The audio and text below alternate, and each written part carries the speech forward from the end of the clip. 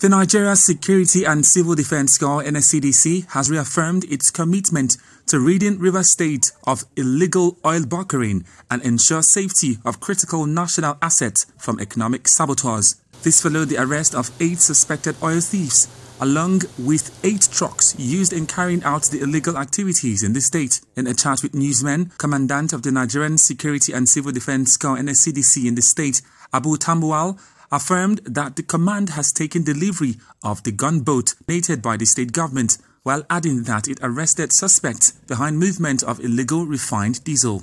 We are here at this very exhibit yard to launch the gunboat donated by the state government in its struggle to boost their operations on the waterways. I wish to call on all officers and men that these gunboats are delivered to make judicious use of the gunboats, and also to uphold the gunboats to be an added value to their operations. To whom much is given, much is expected. Therefore, we expect a careful handling and a safe situation as well.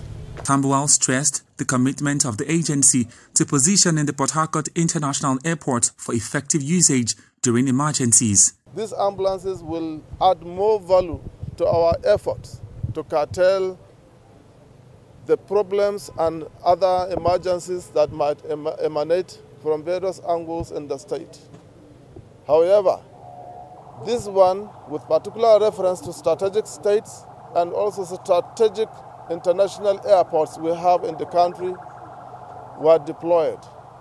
And this one, Rivers State, opportune to get one for deployment to International Airport, Port Harcourt. The commandant reiterated the commitment of the NSCDC to fight against oil theft, oil bunkering and other illegal dealings in petroleum products in the state.